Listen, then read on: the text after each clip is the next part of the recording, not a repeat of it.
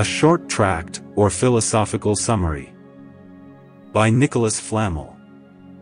He that would understand the whole subject of metals, and how they are transmuted one into another, ought first to find an answer to the question, from what substance they spring, and how they are formed in their ores. For this purpose he must observe the changes that are continually going forward in the mineral veins of the earth. Hence they may be made subject to transmutation outside of their ores if they are first made spiritual, so that they may be reduced to their sulfur and mercury, which is performed by nature. Now all metals have been formed out of sulfur and quicksilver, which are the seeds of all metals, the one representing the male, and the other the female principle. These two varieties of seed are, of course, composed of elementary substances, the sulfur, or male seed, being nothing but fire and air, good sulfur, resembling fire, free from the mutable properties of metals, and not that common sulfur which is not a metallic substance at all. While the quicksilver, or female seed, is nothing but earth and water. These two seeds were figuratively represented by the ancient sages under the forms of two dragons, or serpents, one of which had wings, while the other had none. The wingless dragon is sulfur, because it never flies away from the fire. The winged serpent is quicksilver, which is borne away through the air. The female seed, which is composed of water and earth, because in a certain degree it flies away or evaporates. Now, if these two seeds, separated one from another, are united spermatically by triumphant nature, in the Book of Mercury, the first mother of metals, the sages call the substance that results the flying dragon, because this dragon, being kindled with its fire, in its flight pours abroad into the air fire and a poisonous vapor. The same happens to mercury, which, if placed in a vessel over an ordinary fire, has its internal, hidden fire kindled. And then you may see how the outward vegetable fire kindles the inward natural fire of mercury. You will notice that it exhales into the air a certain poisonous fume or vapor, the stench of which is such as to prove that it is nothing but the head of the dragon which is leaving Babylon in great haste. Even the philosophical Babylon, which is encompassed by a double or treble vessel. Other sages have likened this mercury to a flying lion, because the lion devours other animals, and refreshes and strengthens himself at will with the blood of all animals except those which have power to resist his rage, and because mercury, too, is known to deprive other metals of their specific form, and to absorb and incorporate them. Gold and silver, however, are strong enough to resist its violence, although it is well known that mercury, when exposed to an exceptional degree of heat, devours and swallows even these two metals. Yet neither of them is changed into the nature of the mercury, howbeit, they are enclosed in its womb. For gold and silver are more permanent and more perfect than crude mercury, this being an imperfect metal, notwithstanding that there is in it the substance of perfection. Common gold, which is a perfect metal, and silver, and all the imperfect metals, are developed out of mercury. For this reason, the ancient sages have called it the mother of the metals, and hence, being itself a metal, it must contain a twofold metallic substance, namely, the inner substance of the moon, and that of the sun, which is unlike the other. Of these two substances mercury is formed, and they are cherished in its body in the form of spiritual essences. Now, as soon as nature has formed that mercury of these two spirits, she strives to transmute them into a perfect bodily form. And therefore, when those two spirits have grown up, and their two varieties of seed awake, they desire to assume their own proper bodies. And then the mother, Mercury, must die, and having died a natural death, can never be quickened any more into that which it was previously. Vainglorious and arrogant alchemists have obscurely hinted that perfect and imperfect bodies must be transmuted into fluid mercury, but this assertion is only a trap for the unwary. It is true that mercury consumes imperfect metals, like lead and tin, and thus increases in quantity, but, by doing so, it loses its perfection, and is no longer the mercury that it was before. If, indeed, it could be so mortified by a chemical process as to shut out all hope of its ever quickening itself again, it would be changed into something else, as happens with cinnabar, or in sublimate. But, when it is coagulated by a chemical process, whether by a swift or a slow method, its two bodies do not assume a permanent form. By the natural process this coagulation is indeed successfully carried out. And thus we never find a vein of lead, for instance, which does not contain a few permanent grains, at least, of gold and silver. The first coagulation of mercury is lead, which is most suitable for fixing it, and bringing it to perfection. For lead is never without some fixed grain of gold and silver, which are imparted to it by nature for the purpose of multiplication and development, as I myself have experienced, and am able to testify. So long as it is in its mercury, and not separated from its mineral, it can continue to increase its substance from the substance of its mercury. But if this fixed grain is taken away, and severed from its mercury or the mineral in which it is found, it can no longer gain in size. It is with this grain as with the green fruit that is formed on a tree when the blossom has been shed. If it is plucked off before it is ripe, it can come to nothing. If it is left on the tree, it is nourished and increased by the sap and the juice of the parent stem, and thus gradually attains to its proper size, and to maturity.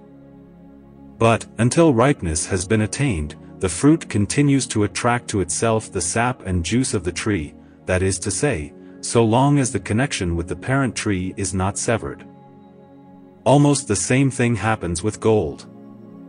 Such a grain attracts to itself the mercury of the lead, and incessantly fixes it into its own mercury, whereby it grows and gradually increases in size. The mercury of perfect or imperfect metals is the parent tree, and the grain of gold can be nourished with nothing but this mercury. But as soon as you sever the connection with the parent mercury, that growth of the grain must immediately come to an end.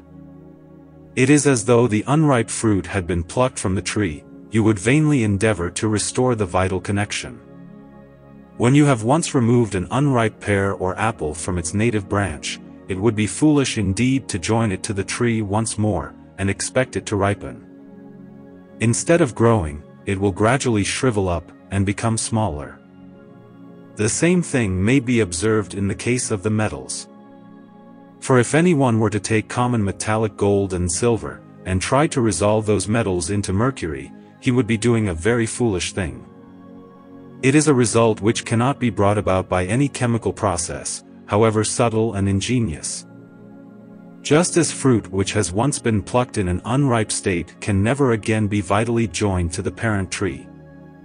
It has, indeed, been well said by the sages that if gold and silver be joined together through their proper mercury, they have power to render all other imperfect metals perfect. But these sages did not speak of common gold and silver, which must always remain what they are, can never become anything else, and certainly cannot aid the development of other metals. It is fruit that has been plucked before the time, and therefore is dead and withered.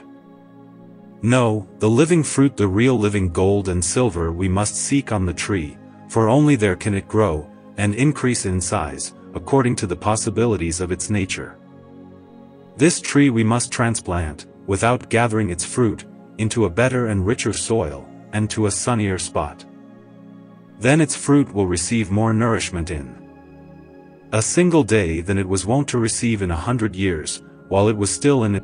I wish you to understand that mercury, which is a most excellent tree, and contains silver and gold in an indissoluble form, must be taken and transplanted into a soil that is nearer to the sun, in this case, gold, where it may flourish exceedingly, and be abundantly watered. Where it was planted before, it was so shaken and weakened by the wind and the frost, that but little fruit could be expected from it. So there it remained a long time, and bore no fruit. But in the garden of the sages, the sun sheds its genial influence both morning and evening, day and night, unceasingly. There our tree is watered with the rarest dew, and the fruit which hangs upon the tree swells and ripens and expands, from day to day. It never withers, but makes more progress in 1 year than it did in 1,000 years in its former sterile situation. Or, to drop metaphor, let the mercury be taken, and warmed day and night in an alembic over a gentle fire. Yet it should not be a coal or a wood fire, but a clear and pellucid heat, like that of the sun itself, a gentle and even warmth. Growing fruit must not be exposed to too much heat, or else it is withered, and shriveled up, and is never brought to perfection. It must have a genial warmth, and be supported by a moderate moisture in the tree, if it is to flourish and expand. For heat and moisture are the food of all earthly things, both animal, vegetable, and mineral. Ordinary coal or wood fires are too violent for our purpose, and give no nourishment like the heat of the sun, which preserves all bodies through its natural influences.